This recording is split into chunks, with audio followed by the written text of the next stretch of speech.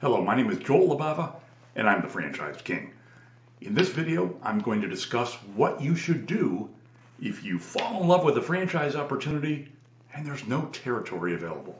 But before I do that, please click the subscribe button underneath, click the bell so you get notified whenever I publish a new video as good as this one's going to be. Well, hopefully.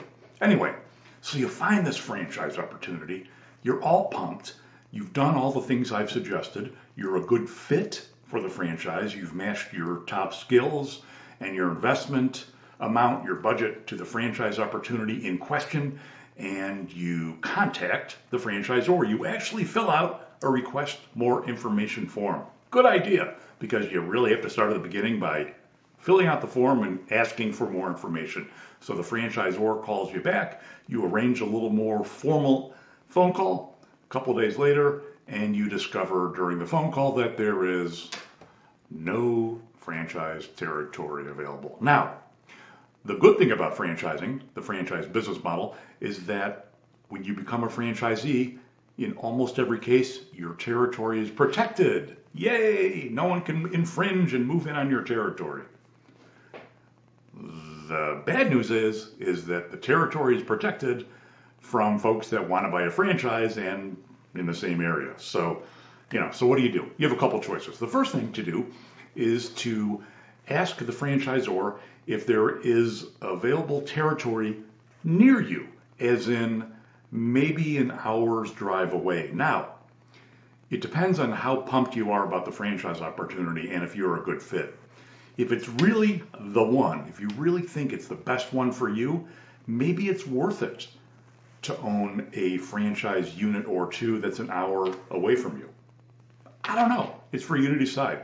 So you can decide to continue to do the research and investigate the franchise and participate in the weekly calls with the franchise representative and see how things go. Okay? So that's one. The second thing you can do is ask the franchise sales representative if one of the franchisees in the territory you want is interested in selling the franchise.